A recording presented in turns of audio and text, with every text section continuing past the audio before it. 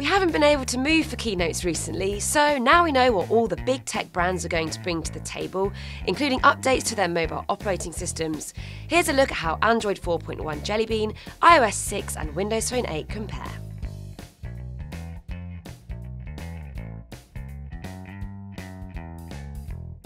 Google will be rolling out Android 4.1 Jelly Bean on the Nexus 7 tablet in mid-July.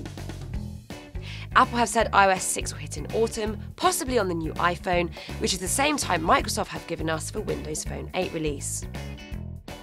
Current Windows Phone devices don't have the hardware to support the new features of Apollo, so if you want a piece of it, you'll have to buy a whole new handset, manufacturers of which are yet to be announced. For some iOS 6 action, you'll need a 3GS iPhone or newer, iPad 2 or newer, or a 4th gen iPod Touch.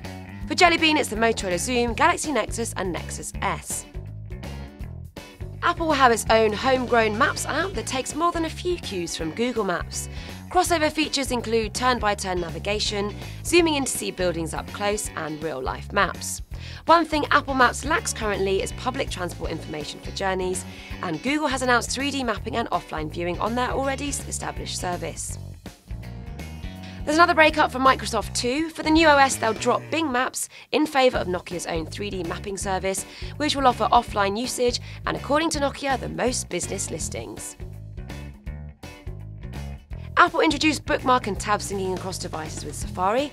You can already do this on Androids, but it has to be through Chrome. And good news, Android Jelly Bean will use Chrome as the standard browser. Windows Phone 8 will have Internet Explorer 10 on board, complete with the phishing filter.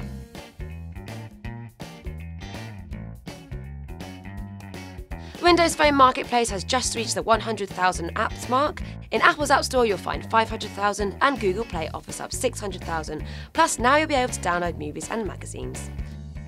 For more OS video reviews, check out our YouTube channel or go to techradar.com.